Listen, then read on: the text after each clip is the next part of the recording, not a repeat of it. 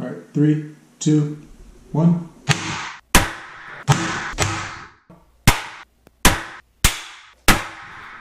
Hey, what's up? In this video, I'm going to show you how to build a high voltage capacitor bank using 10 450 volt capacitors, which could equate to 4,500 volts at 100 microfarads. I'm going to be using hot glue to glue them all together, and then I'm just going to use bus wire to connect them all together.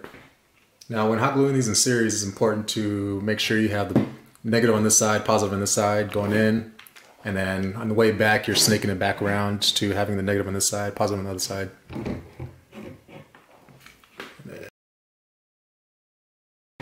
So now that I have both of these hot glued together, now I'm just going to combine them two with them snaking. So negatives on this side, positive on this side, positive on this side, negative on this side. So it's going to snake this way.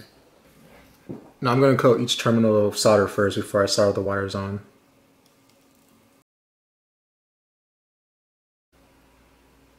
So ideally in the capacitor bank, you want to have a protection circuit between each one of these capacitors, but with these being the exact same and from the same manufacturer, I think they're going to be about the same capacitance for each one, so one is not going to be overcharged. I'm just going to test the voltage between each one of these terminals and see what's the drop between them, or if they're all the same. So the voltage between each one of these capacitors is inconsistent. The highest one was 2.4 volts and the lowest was 2 volts. So it's about 0.4 volts difference between each one. I'm not going to charge these higher than what the capacitors are capable of. 4,500, I'm probably going to charge this to 4,300 just to be on the safe side. So here's my setup. I have the capacitor bank right there. I have my high voltage switch and a little thing to power it, and my 30 kilovolt power supply is going to go right there. So my voltmeter actually has a high voltage probe that I created myself. It's basically just 10 2 mega ohm resistors in series, which makes it 1/11 times the actual voltage.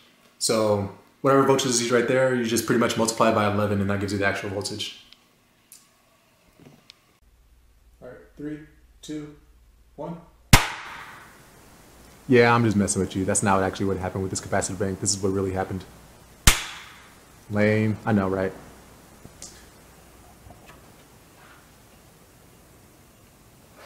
So this capacitor bank did not crush the can. Still works, but it's not what I expected. Let's go bigger. All right, I'm gonna stop right here.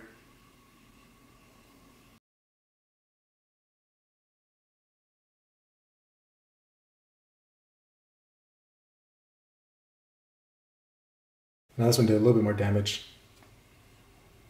but it didn't split in half. Now, since that last one was able to crush the can just a little bit, I want to see if this thing can actually make the can fly. So I'm just going to put the coil at the bottom of this and see what happens. Now for this one, I actually was able to charge it up to 2,000 volts before the thing auto-detonated. I don't know what happened with my switch. I'm guessing it was a little bit too close to the actual terminals and it just short-circuited. But it surprised the crap out of me, and I'm going to bleep this out, but I kind of screamed a little bit, and I wish I had that on camera because my reaction is priceless.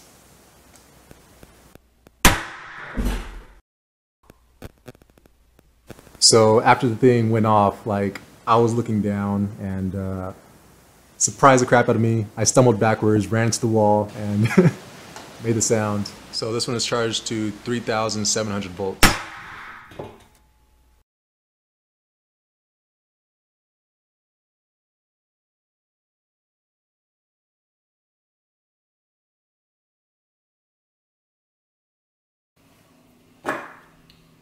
So as aftermath, this thing completely, that's why I have paper down there, because I did that before and it kind of stained the back of my little board right there and I had to repaint it. And I still have 171 volts left in there, and this is what happened to the can. It's like a little ripple in there, but just pretty much all of that stuff just got on the can.